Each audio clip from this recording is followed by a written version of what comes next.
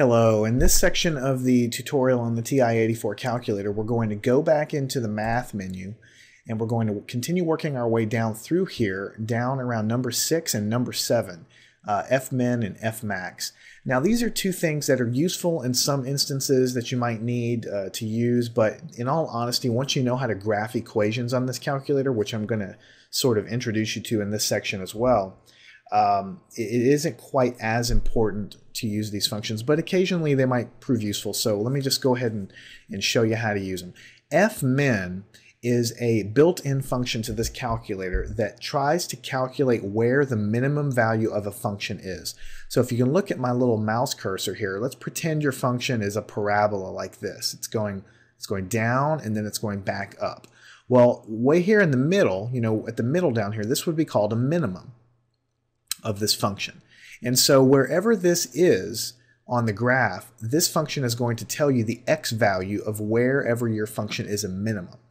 And it's just telling you, it's not telling you what the minimum value is, it's just telling you where along the x-axis here is the minimum value of your function.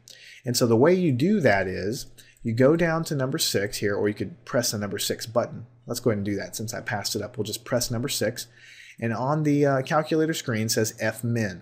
So what you first need to do is type in the function that you're trying to find a minimum of. So let's say we're going to type in x, and remember this is the button for x because the first variable here is x. So x, and we're going to make it x squared because I think everybody watching this probably knows that x squared goes down and then it goes right back up again. It's a parabola. It goes down and back up. So there should be a minimum value right here in the center of the screen.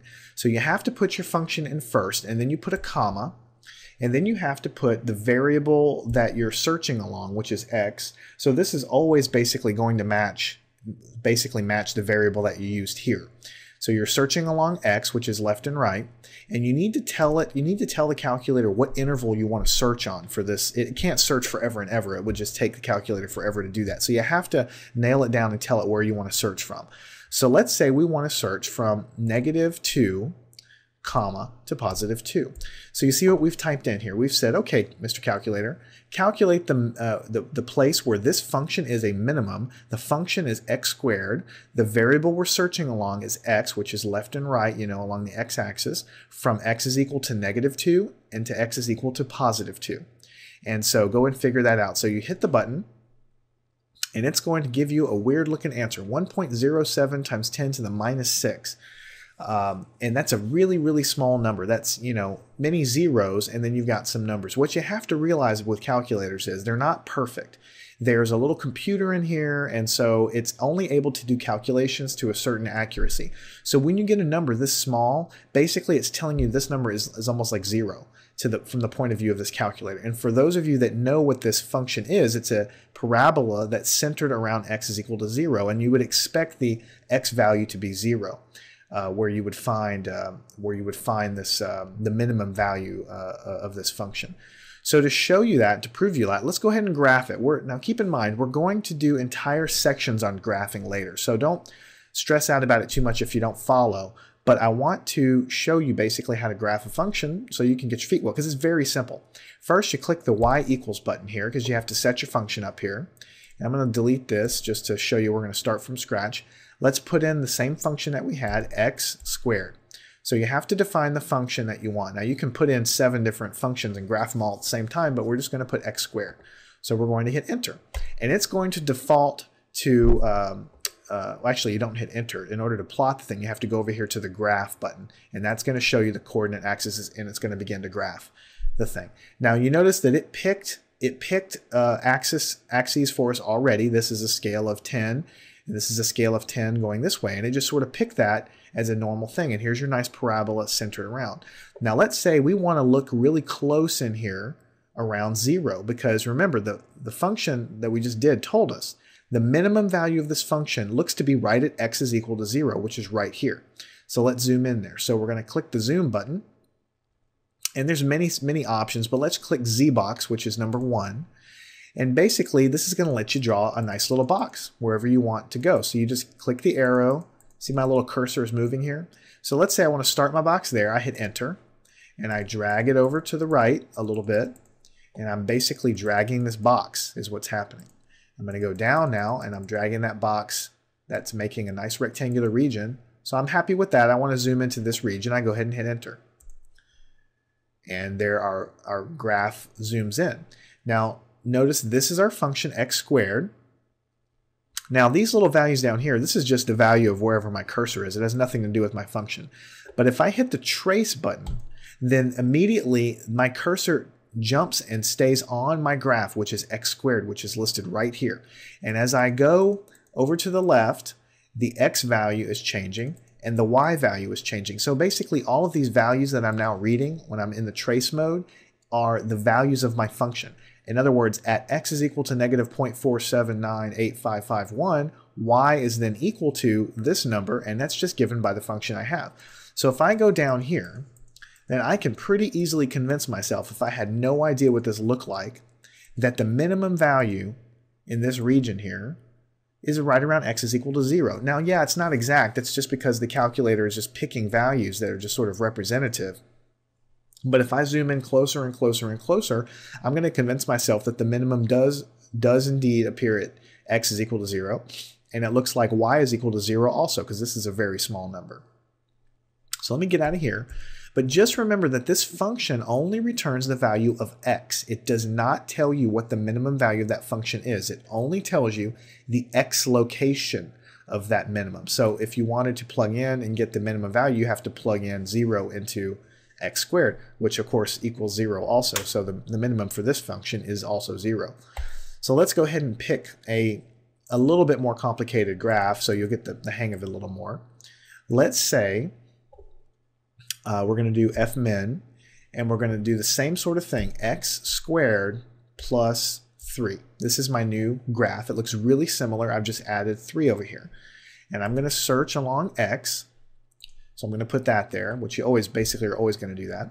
And I'm going to search the same sort of, let's do negative 5, comma 5. So we're going to tell it, okay, look in a window of negative 5 to 5, figure out where this function x squared plus 3 is a minimum, and tell me the location of x where that is. So I'm going to hit enter, and it tells me that the answer is also at basically 0, because the function is so similar. So the answer is basically at 0. Now let's go over here and plot that one.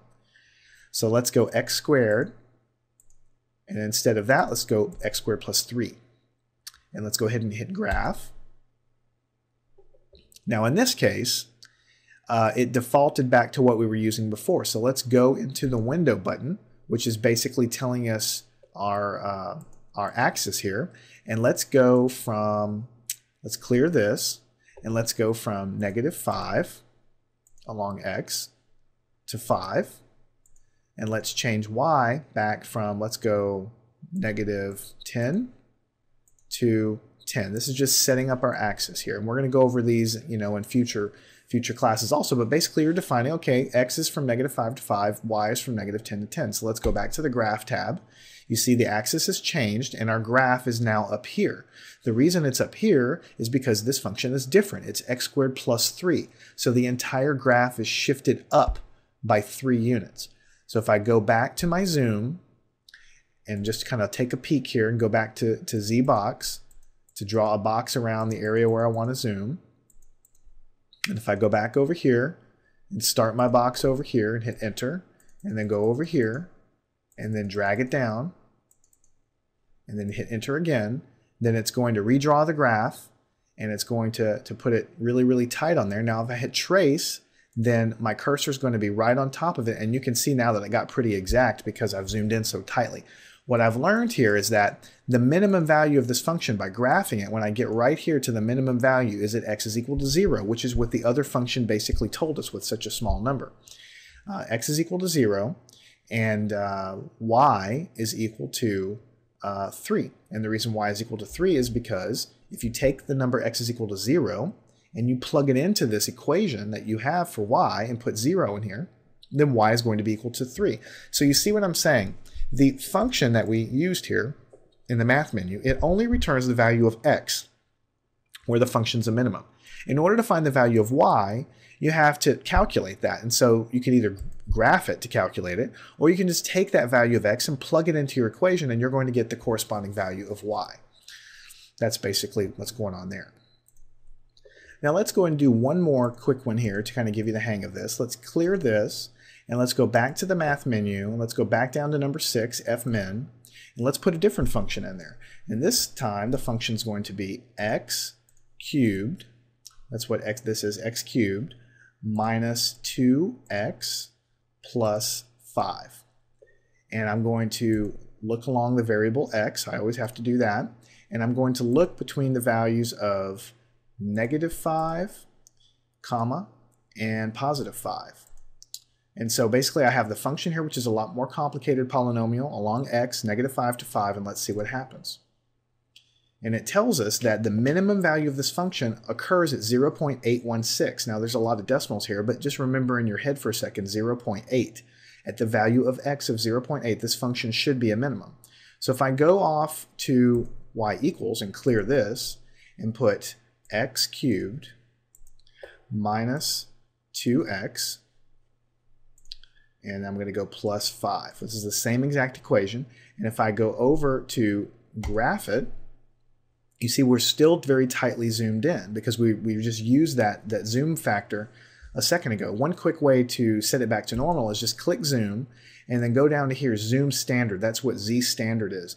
Just click number 6, and that's going to set it back to the standard negative +10, negative +10. It's going to go back to standard. So you see, this function is a little bit more complicated. It's got a nice hump here, and it's got a hump here.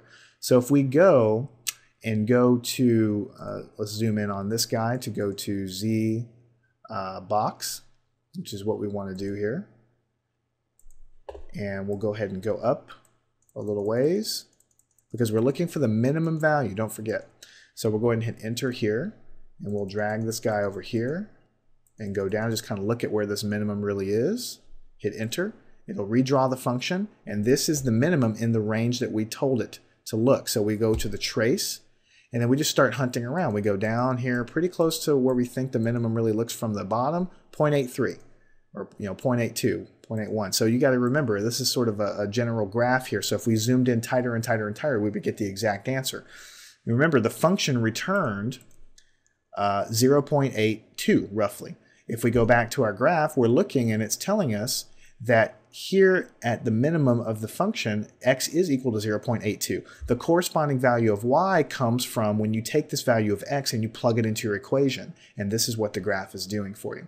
So that's sort of a basic idea of what is happening in the math menu when you have this guy down here that says fmin. Now fmax is exactly the same thing. So if we go down here to number 7, and basically it's the same thing. We go, let's just pick the same equation, x cubed minus 2x plus 5. We're going to look along x, and we're going to look along -5 to 5.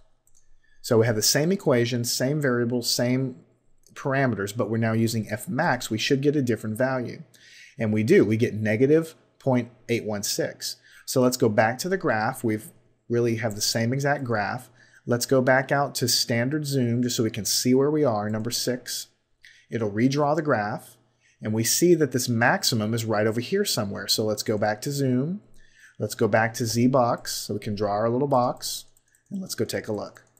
So we go up here, we start our box, we go up, we go over to kind of zoom in here, and go ahead and hit enter. It's going to redraw the graph.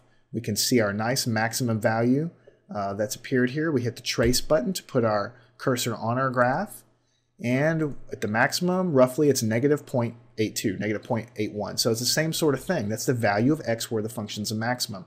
And when you take it and you plug that value into this equation, the corresponding value of y is also given here. So that's a good introduction to using these two functions, fmin and fmax. They're useful, but honestly, because the calculator is so powerful with the graphing, they're really not used all that much, because if you really want to go look at what a function is doing for the minimums and the maximums, then you can go here and zoom in and take a look. Sometimes it is faster to use this function because it gives you the exact number that you're looking for. You don't have to go in there, you don't have to hit trace, you don't have to zoom in. and it's giving you the most accurate answer the calculator can. So sometimes it is faster, but a lot of times it's also faster to just take a look at what the function's doing, and that can help as well. I hope you learned something from this lesson. It's another nice little function to put in your bag of tricks. It's a neat thing that this calculator can do. With some practice, I think you guys will get the hang of it.